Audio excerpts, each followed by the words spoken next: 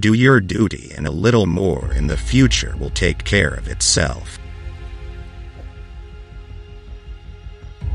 As I grow older, I pay less attention to what men say.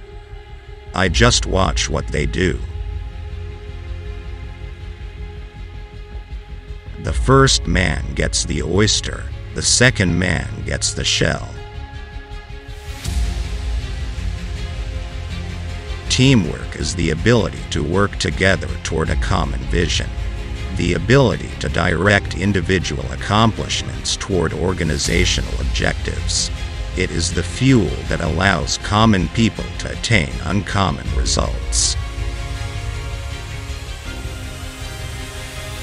Think of yourself as on the threshold of unparalleled success. A whole, clear, glorious life lies before you. No man will make a great leader who wants to do it all himself or get all the credit for doing it. The secret of success lies not in doing your own work, but in recognizing the right man to do it. There is no class so pitiably wretched as that which possesses money and nothing else. The man who acquires the ability to take full possession of his own mind may take possession of anything else to which he is justly entitled. Do not look for approval except for the consciousness of doing your best.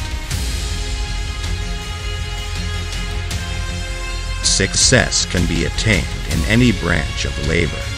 There's always room at the top in every pursuit. Surplus wealth is a sacred trust which its possessor is bound to administer in his lifetime for the good of the community.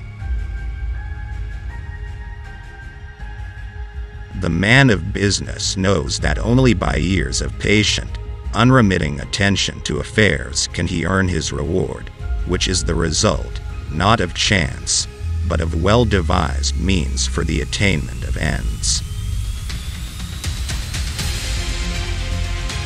Concentration is my motto. First honesty, then industry, then concentration. Here is the prime condition of success. Concentrate your energy, thought and capital exclusively upon the business in which you are engaged. Having begun on one line, resolve to fight it out on that line, to lead in it, adopt every improvement, have the best machinery, and know the most about it. I resolve to stop accumulating and begin the infinitely more serious and difficult task of wise distribution. And while the law of competition may be sometimes hard for the individual, it is best for the race, because it ensures the survival of the fittest in every department. Don't be content with doing only your duty. Do more than your duty. It's the horse that finishes a neck ahead that wins the race. No man can become rich without himself enriching others. The average person puts only 25% of his energy and ability into his work. The world takes off its hat to those who put in more than 50% of their capacity, and stands on its head for those few and far between souls who devote 100%.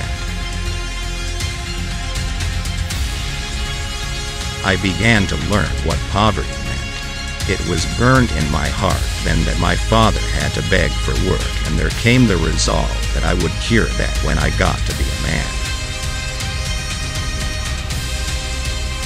The secret of happiness is renunciation.